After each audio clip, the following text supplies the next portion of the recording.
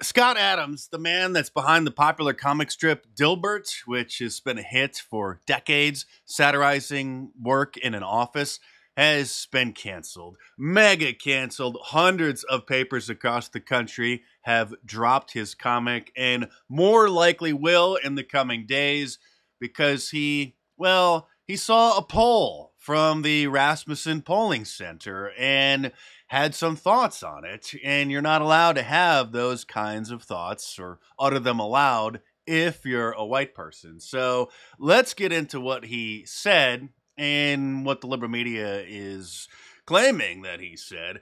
This poll from Rasmussen was a new poll, and it asked black Americans if they agree, disagree, or if they're not sure with the following statements.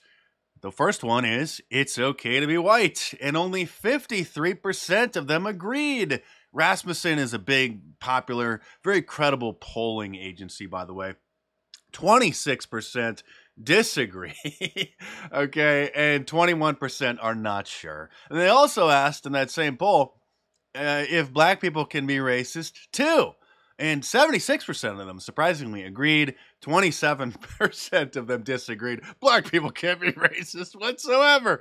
8% not sure. So Scott Adams does a daily live stream. It's called a Coffee with Scott Adams.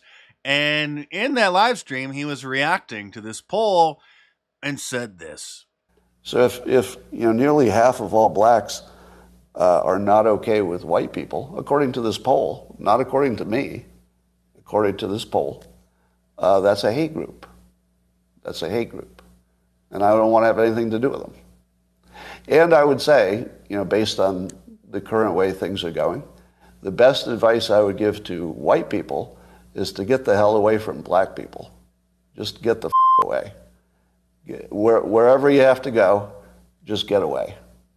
Because there's no fixing this. This can't be fixed. Right? This can't be fixed. You just have to escape.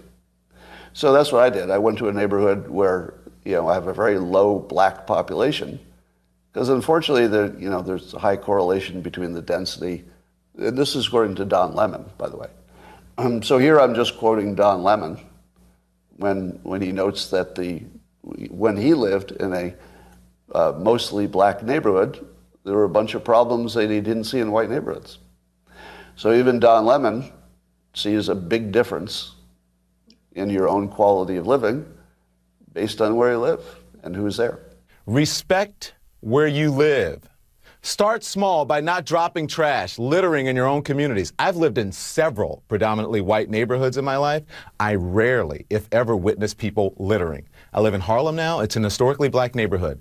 Every single day I see adults and children dropping their trash on the ground when a garbage can is just feet away. Just being honest here. Of course, only black people are allowed to say that they don't want to live around white people and they're so tired of dealing with them that they have black-only colleges or historically black colleges and black-only dorms and black-only graduation ceremonies. And everybody has seen the unbelievable rise in systemic and blatant anti-whiteism over the last several years since the Black Lives Matter uprising in 2020. And I'm also really sick of seeing video after video of black Americans beating up non-black citizens. I realize it's anecdotal and it doesn't give me a full picture of what's happening. But every damn day I look on social media and there's some black person beating the out of some white person. I'm kind of over it. I'm over it, right? So I quit.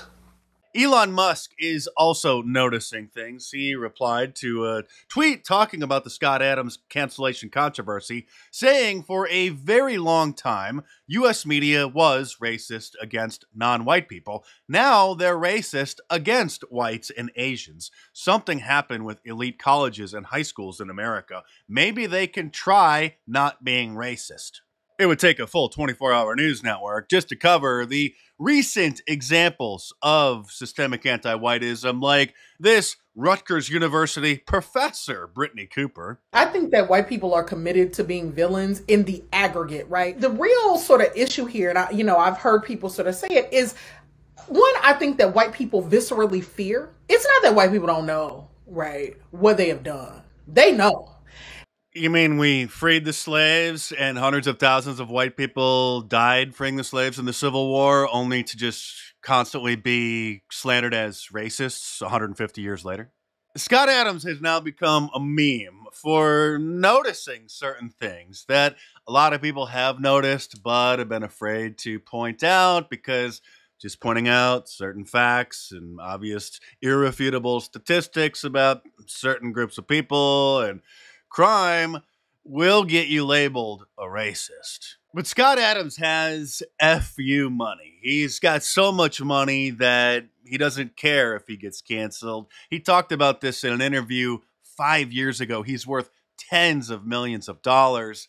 And so it appears that he just decided to basically go into retirement with a bang. I discovered that the price of free speech is really high, and there are only a few people willing to pay it. So I decided to pay it so that I could extend the conversation to something that everybody needs to hear. And by the way, did you notice anything interesting about that Rasmussen poll, particularly about the question about whether or not black people can be racist too?